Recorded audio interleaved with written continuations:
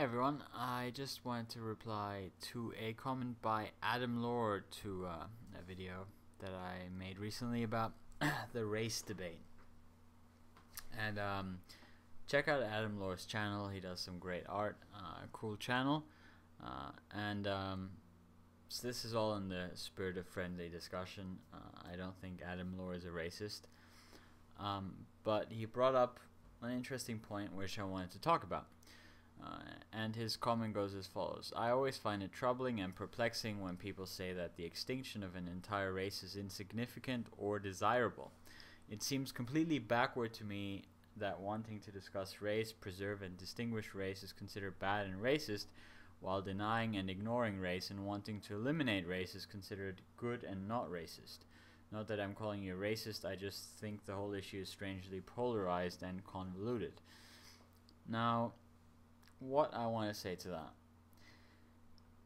What I think people do when they talk about race is they look at certain features like skin color, like hair, pigmentation. As I expressed in my last video, I don't care about pigmentation myself. And they take that as somehow significant and worth maintaining. I don't think so. What underlies pigmentation and all of these other external features are the genes. Now, whether the genes are worth maintaining or not throughout our past has been decided by evolution, right? So when we have a lot of genetic diversity, those genes that are successful, that create traits in people, phenotypes that are good and adaptive, those genes survive. Now, that's how I think we should run things. I don't think we need to, in some weird way, fence off certain genotypes, certain races behind some kind of artificial fence, just so we can maintain some arbitrary features like skin color, or whatever other external feature you want to pick. I don't think that makes any sense at all. Now, as far as genetic material goes, if we have lots of interracial relationships, the white skin color, for example, as a feature that provides no real adaptive advantage anymore these days, especially in the new global context, will disappear. Not because it's eliminated, but because when obviously there's this interracial relationships, there will be this mix, and the mix will be somewhere in the middle of the pigmentation spectrum. So it'll be whatever, a kind of a olive color or whatever it turns out to be. Now, I don't have any problem with that. I would have a problem if someone came along and said, let's eliminate this particular bunch of people and get their genetic material out of the gene pool. We'll shoot them all in the head, or we'll sterilize them. That would be terrible.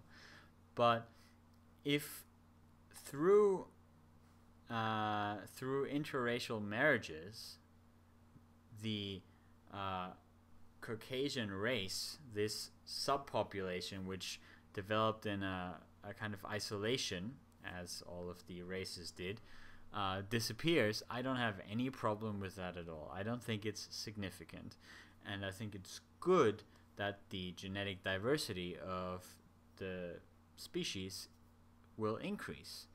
And as far as the superiority or not of various genes that are often found in Caucasians goes, well, in that context, we'll see if these genes are indeed so successful. They will be successful in that context, and they will continue to propagate themselves, like is always true in evolution. But no, I don't see why we should maintain these arbitrary racial boundaries which were created by the human evolutionary history. I mean, all people used to be black from Africa. Should we have maintained that? Should we have gotten upset when people started becoming white? Should we segregate more so we can create more races, or is there something specific and holy about the races we have today? I think that all of these alternatives are silly and mostly nonsensical. No, genetic diversity is good, which is why we should just, whoever you like. You meet someone, they're black, they're blue, they're green, it all works out. Just go with it, and then your baby is black, blue, green, rainbow colored. Fine. Don't worry about the genes. The thing is, when I have a child, which hopefully will happen one day, it will have half of its genetic material will be mine, no matter what the race is of the partner I choose. But if the race is different from my own, then the child will not be Caucasian. It will still have the same amount of my genetic material. So I don't see a problem there at all.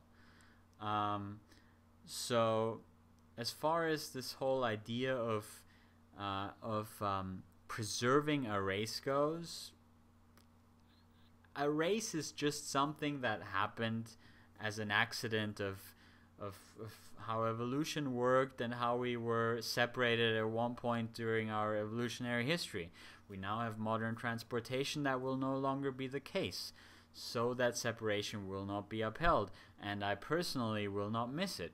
I think that humans are kind of interested in their own genes. I mean, that's what evolution's all about. So I would certainly like to see a little me, or at least someone that has a little part of me, go on. I don't think it's essential to the world, but that's, I guess, my my personal bias. I would like that, and I would like myself, after I go, my genes to be part of the gene pool and to continue in that sense.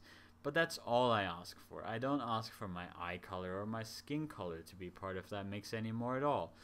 And I think it's entirely unreasonable to expect that, especially since that's the process of evolution. When we started, we did not have these races, so why should we have the same races in X amount of time? We won't. So I say, let nature take its course.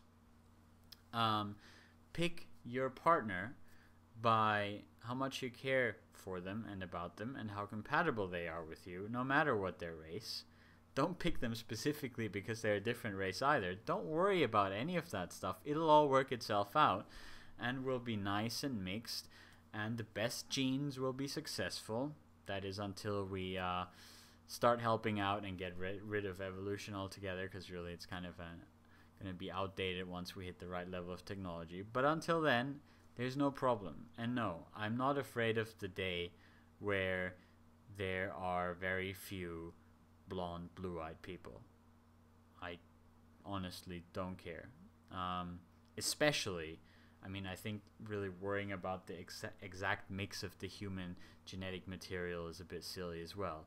But as long as no one is removing the genetic material that is part of my genetic heritage, I really don't see any reason to have a problem with that. So that's just my view on that point.